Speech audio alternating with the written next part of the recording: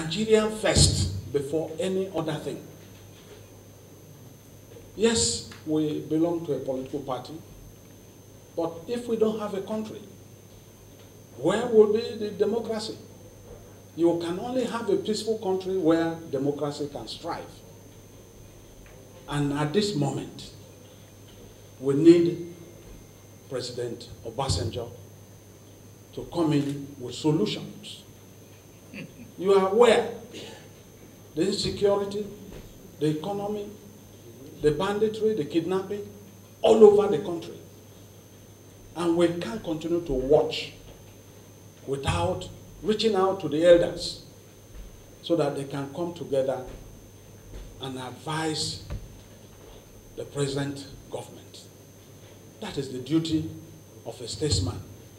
He has done that successfully in other countries and is honored around the globe, and we cannot continue to wait. The unfortunate thing is this: if Nigeria is not where it should be and how it should be, the repercussion will not be only for Nigerians. It will not even be only for Africans. It will be for the whole world.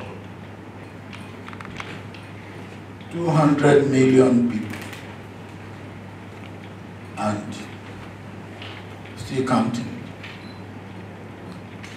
If we ourselves do not have the sense to believe and to know that we cannot allow that to go to places, then the international community should know that.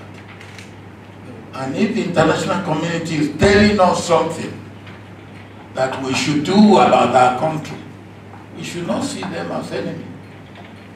We should sit down with them and say, well, look, we have problems.